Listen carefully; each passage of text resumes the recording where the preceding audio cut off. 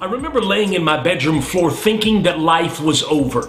I was suicidal. I was broken into a million pieces. I mean, a girl had just left me, walked out of my life, was supposed to marry her, and now she leaves for another man. Now I walk away from everything that was important: my career, my church, my ministry, my television ministry, my radio ministry. I was broken, shattered, devastated.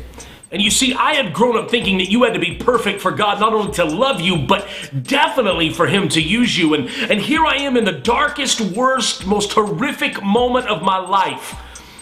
And all of a sudden, a little voice spoke to me. You see, here I am crying out to God. And I don't know if you've ever been there, but I mean, I was at that moment where I cry and I call out, God, where are you?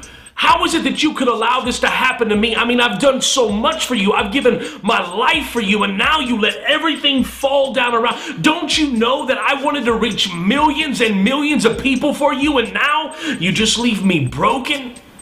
And it was in that moment that He reminded me that the mission that I had been on to reach millions, well, isn't it funny how a lot of times our problems are actually part of God's plan? I remember Him taking me to the story of the 5 loaves and the 2 fishes. You see, it was that He had to feed 5,000 plus women and children, 15 to 20,000 people, and yet 5 loaves and 2 fishes weren't enough. But look at what the Bible says. It says that when Jesus took the 5 loaves and 2 fishes, He broke them and He blessed them. You see, a lot of times, that's the beauty of broken things, is that God has to break something in order to bless it. And I remember God speaking to me in that still small voice and saying, remember how you prayed that you wanted to reach millions? Well, you just weren't enough. I had to break you into millions of pieces in order to feed you to millions of people. I want you to know right now that you may be in the most broken state of your life.